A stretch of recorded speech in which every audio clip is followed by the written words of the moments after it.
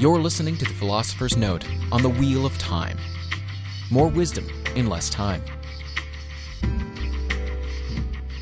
Hi, this is Brian. Welcome to the Philosopher's Notes on the Wheel of Time. The Shamans of Mexico, Their Thoughts About Life, Death, and the Universe by Carlos Castaneda. So Carlos Castaneda in his Toltec Warrior, powerful stuff. If you enjoy Don Miguel Ruiz, Four Agreements guy, then you've been exposed to some of the wisdom of the Shamans of Mexico, and I think you'll dig Castaneda. If you're familiar with Castaneda, you'll really enjoy this note as we're going to focus on the Wheel of Time, a book that collects the most powerful thoughts from his variety of great books. We'll start with a quick look at Toltec wisdom and Carlos Castaneda himself, and then we'll explore his incredible big ideas. We'll start with the Toltec Warrior. The Toltec Warrior is an individual who is engaged in a battle for personal power, a person who views everything in life as a challenge, while striving to act with impeccability and to approach life's challenges with humility and courage. The ancient Toltec teachings inspire men and women to become warriors, taking the journey into self-discovery that will lead them to transcend social conditioning and follow their individual, noble path to the attainment of true power, freedom, and joy. Kind of like Dan Millman's Peaceful Warrior. I like it. All right, so quickly about Carlos Castaneda. Castaneda was an anthropologist from UCLA who, during the course of his research, introduced the world to both the Mexican philosophy known as Toltec, as well as his teacher, the Yaqui Indian shaman Don Juan. Castaneda chronicled his experience with Don Juan through a series of books. The first, The Teachings of Don Juan, A Yaqui Way of Knowledge, was actually his UCLA master's thesis, which introduced the world to Don Juan and quickly became a bestseller, while starting a fascination with the world of shamanism and the Toltec warrior. Although the veracity of some of his experiences, including the actual existence of Don Juan, is questioned, the profile of a Toltec warrior is no less meaningful. The lessons Castaneda shares are powerful and echo many of the truths revealed in other classic philosophies teaching us the art of living. So let's jump into the big ideas. We'll start with the path with heart. I quote, "Anything is one of a million paths. Therefore, a warrior must always keep in mind that a path is only a path. If he feels that he should not follow it, he must not stay with it under any conditions. His decision to keep on that path or to leave it must be free of fear or ambition. He must look at every path closely and deliberately. There is a question that a warrior has to ask mandatorily. Does this path have a heart?" That's from the Teachings of Don Juan. So I've read that passage dozens and dozens of times. I can vividly remember reading it out loud 5+ years ago to a mentor of mine who was recruiting me to run his new venture. I was trying to explain to him that although the opportunity was fantastic, it just didn't feel right. I literally woke up in the middle of the night before our meeting and threw up. I tend to have strong physical responses when I'm not on path. So how about you? Do you have any big things in your mind, any big decisions? Ask yourself this simple question. Does this path have a heart? Well, does it? Here's another quote from Castaneda, by the way, on the subject. He says, quote, "But how will I know for sure whether a path has a heart or not? Anybody would know that," he says. "The trouble is nobody asks the question. And when a man finally realizes that he has taken a path without heart, the path is ready to kill him. At that point, very few men can stop to deliberate and leave the path." The next big idea is luring game. Quote, "Once a man worries, he clings to anything out of desperation. And once he clings, he is bound to get exhausted or to exhaust whomever or whatever he is clinging to. A warrior hunter, on the other hand, knows he will lure game into his traps over and over again, so he doesn't worry." That's from Journey to Ixtlan. So remember the lesson of non-attachment from Buddhism and Hinduism? You can see my notes on the Dhammapada and the Bhagavad Gita. We talk about non-attachment. Same thing here. Are you clinging? Are you too attached to the results or outcomes in your life? Are you afraid that you might be in trouble if things don't work out on this particular project? relationship, or whatever. Well, quit doing that. Don't cling. You have nothing to worry about, knowing you will lure game into your traps over and over again. The next big idea is called the struggle. Quote, to be a warrior is not a simple matter of wishing to be one. It is rather an endless struggle that will go on to the very last moment of our lives. Nobody is born a warrior, in exactly the same way that nobody is born an average man. We make ourselves into one or the other. That's from Tales of Power. So Socrates calls it the great combat, and Rumi calls it the inner jihad. Jesus has some thoughts on it, and Lao Tzu talks about the egomania of thinking you're going to reach total awareness without disciplined effort. All the great teachers preach the power of self-mastery. Here's a sampling of some of my favorite thoughts on the subject.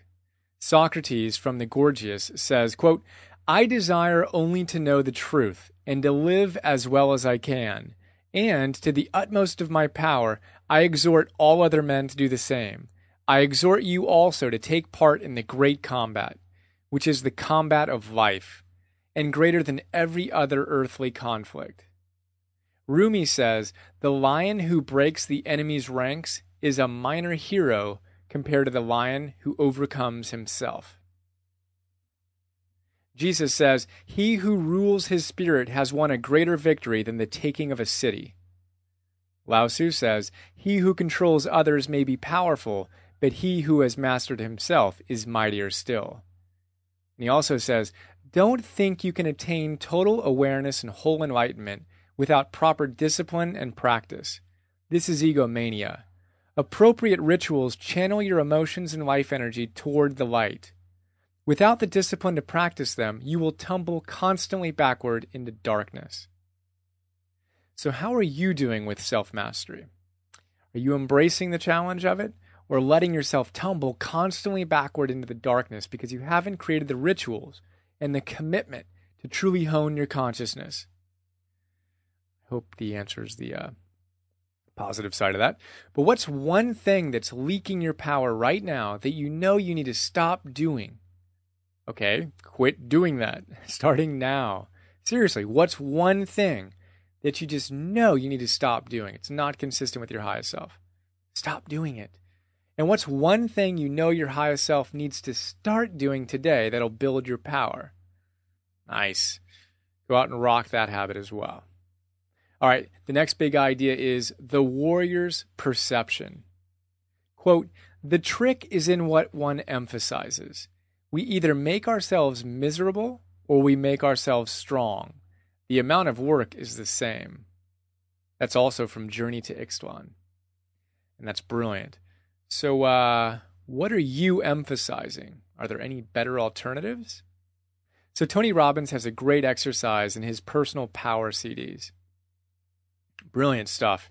It was one of my first introductions to self-development. I remember being up at 2 a.m. maybe 10 plus years ago, feeling not so great about myself.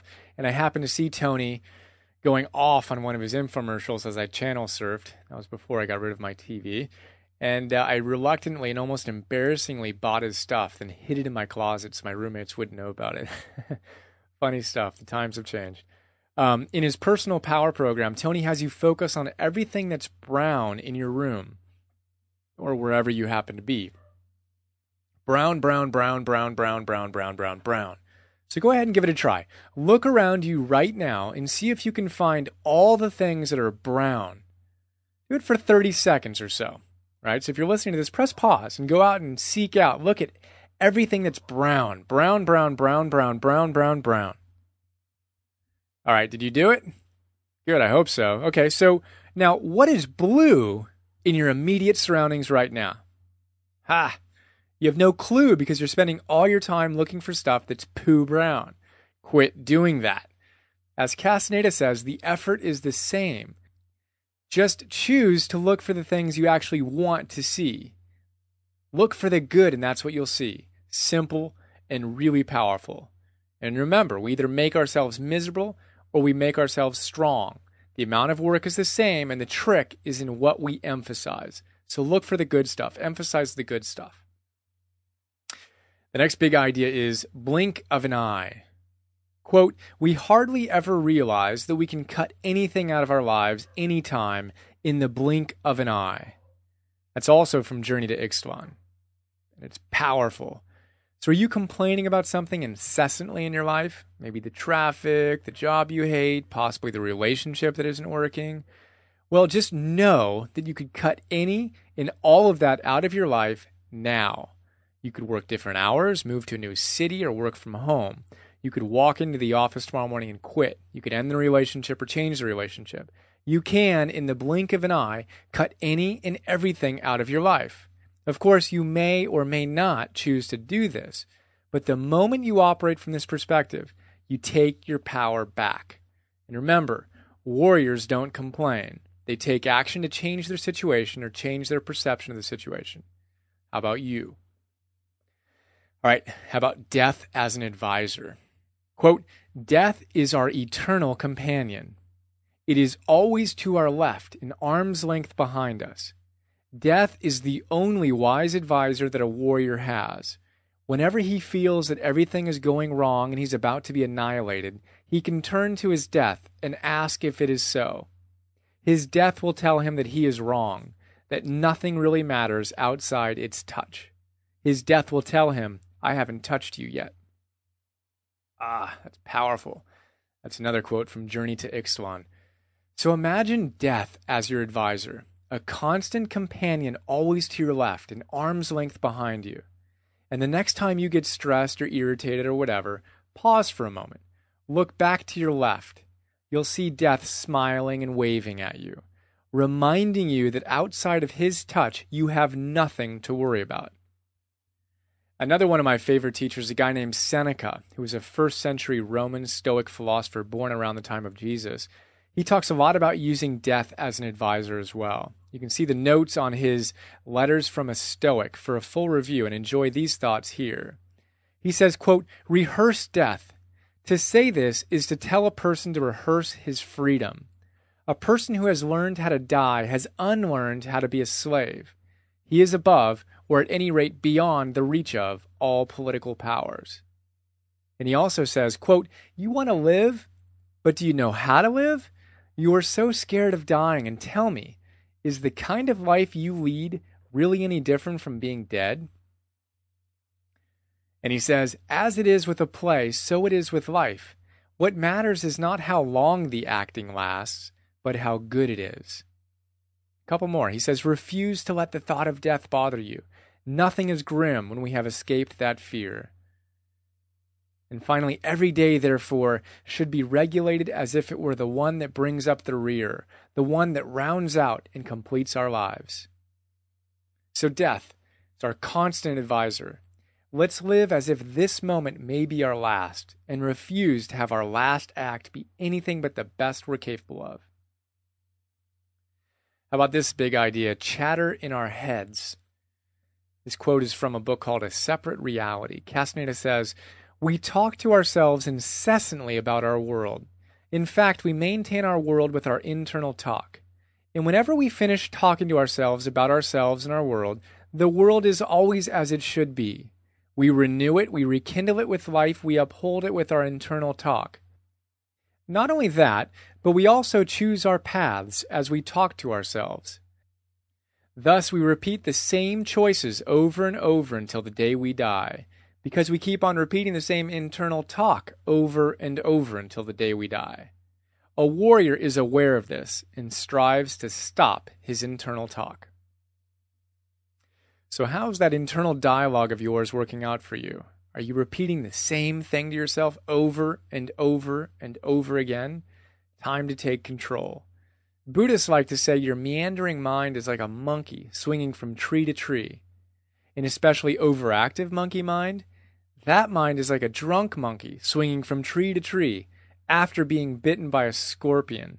It's a great image. So how's your mind? Out of control or balanced? Get it balanced. Control your internal dialogue. Become equanimous. Did you know the word equanimity, one of my favorite words, comes from the Latin words aqueous and magnus, literally meaning equal or balanced mind, equanimity.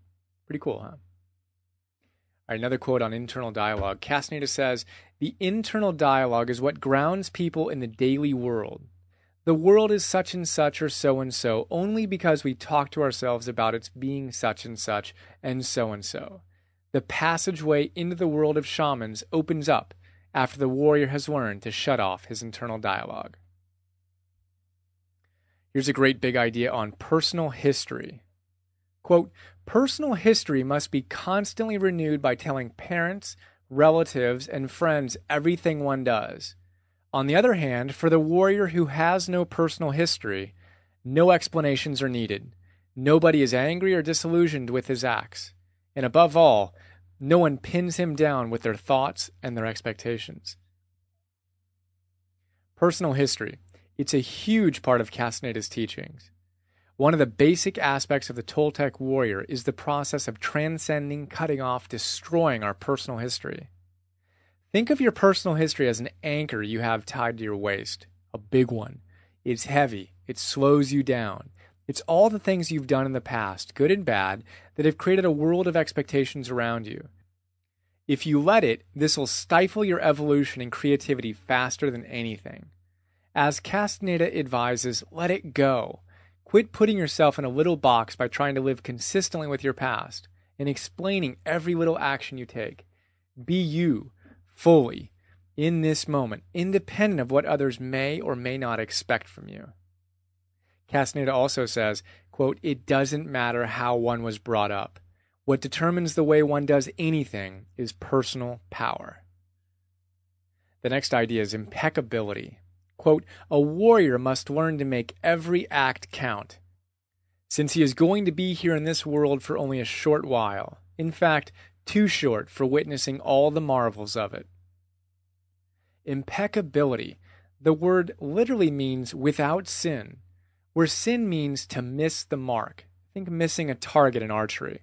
So to be impeccable means to hit the mark, to be on target, to live your ideals. The Toltec warrior is impeccable. In my philosophy, there are two primary ingredients, both with roots in Toltec, actually. One, intention. We must know who we are, what we stand for, and what we will give to the world. That's your intention. Two, impeccability. We need to do what needs to be done. Without consistent, impeccable execution, all the best intentions will be meaningless. So who has the clearest intention and the strongest impeccability? It's the people you admire the most. Tiger Woods comes to mind for me, or Barack Obama, or Oprah. These amazing people have remarkably clear intentions and equally powerful impeccability. So how's your intention, your impeccability? What can you do to optimize each?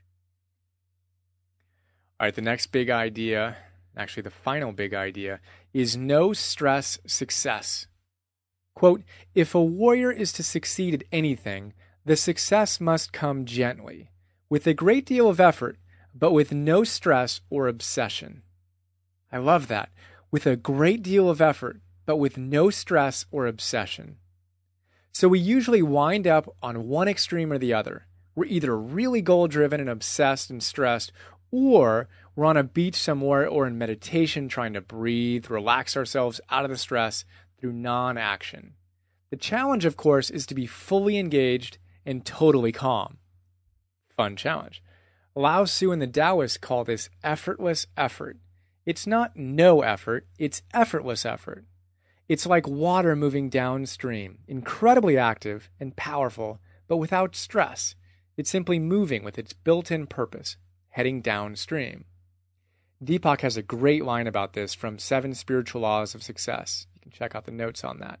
He says, quote, "One pointed intention means holding your attention to the intended outcome with such unbending purpose that you absolutely refuse to allow obstacles to consume and dissipate the focused quality of your attention. There is a total and complete exclusion of all obstacles from your consciousness. You are able to maintain an unshakable serenity while being committed to your goal with intense passion." I love that. I call it dynamic equanimity. That place where you're totally engaged and totally balanced. So how are you showing up? Are you stressed or are you flowing? Are you totally disengaged and timid about setting exciting goals? because you don't want to become imbalanced? Or are you having fun finding your center while playing at the edge? Make it a game. Play full out. Put in a great deal of effort and let go of your attachment to the results and just let it flow. So here's to bringing out the Toltec warrior within as we live with more personal power, impeccability, and fearlessness. So that's a quick look at The Wheel of Time by Carlos Castaneda, who, as I said, was an anthropologist from UCLA. And during his research, he introduced the world to both the Mexican philosophy known as Toltec as well as his teacher, Don Juan. He chronicled his experience in a series of books, and the first one, The Teachings of Don Juan, a Yaqui Way of Knowledge, was actually his UCLA's master's thesis, which introduced the world to Don Juan and quickly became a bestseller, while starting a fascination with the world of shamanism and the Toltec warrior. So if you like this note, I think you'll also like The Fountainhead by Ayn Rand, the notes on that one, and Four Agreements by Don Miguel Ruiz, and Abraham Maslow's Motivation and Personality. Now we'll take a quick look at some of the quotes from the sidebar, and you can look on the in the note to find the source of these quotes. They're all going to be Carlos Castaneda. He says, "A warrior must cultivate the feeling that he has everything needed for the extravagant journey that is his life. What counts for a warrior is being alive. Life in itself is sufficient, self-explanatory, and complete. Therefore, one may say without being presumptuous that the experience of experiences is being alive." Beautiful. Castaneda says, "A warrior seeks to act rather than talk." And he says, "A warrior is a hunter. He calculates everything. That's control. Once his calculations are over, he acts. He lets go. That's abandon. A warrior is not a leaf at the mercy of the wind. No one can push him.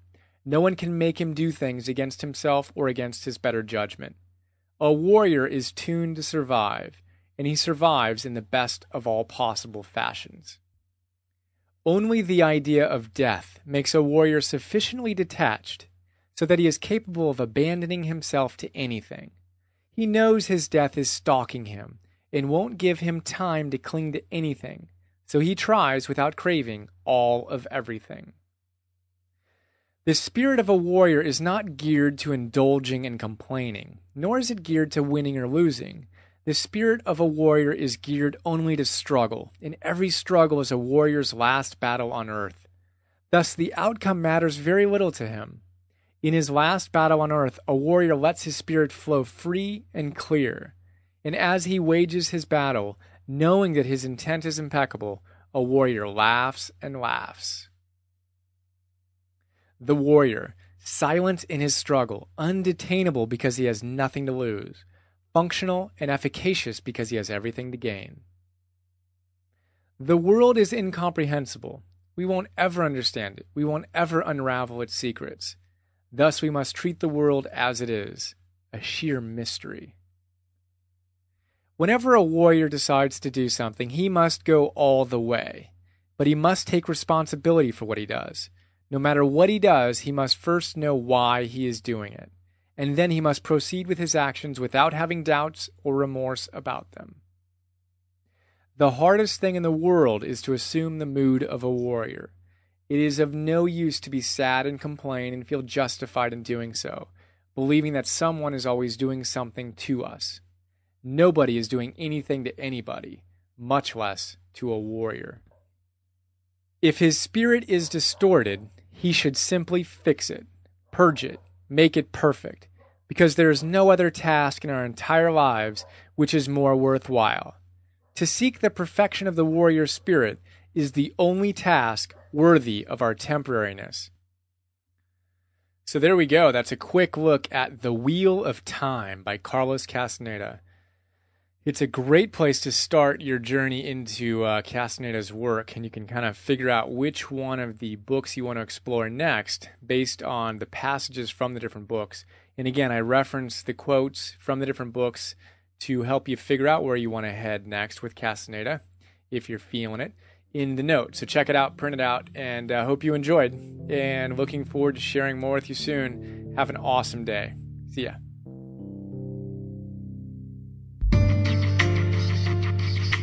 We hope you enjoyed this Philosopher's Note. please go to www.philosophersnotes.com to download more.